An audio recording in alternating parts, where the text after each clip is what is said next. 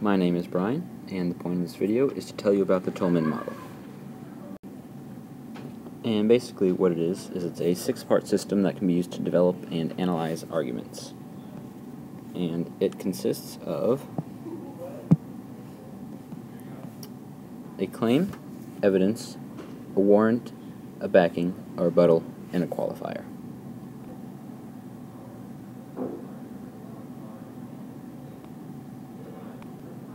Alright, and here's an example.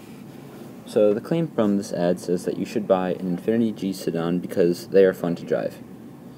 And the evidence that's going to back up this claim is that the car is powerful enough to give you a feeling of limitless acceleration, which is what it's going to say right there. So that's just kind of where that came from.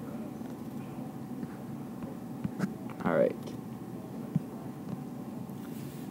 And the warrant is going to be what backs up the evidence, and what it's saying, or what's going to give your evidence weight, pretty much is actually what it's going to be. And that's going to be that driving fast is fun, and that's something that you're going to want to do. And the backing that's going to make the warrant, worth something is that people don't want a car that is slow and incapable of going fast. And the rebuttal is going to be is that just something that could go against your claim, and that's going to be here that a car that can go fast isn't necessarily going to be a safe car.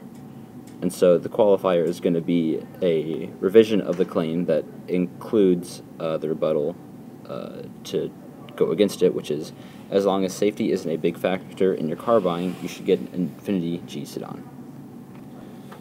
Alright, and here's just an original example I came up with at the top of my head. And the claim is that there should be at least one 3-day weekend a month on the school calendar.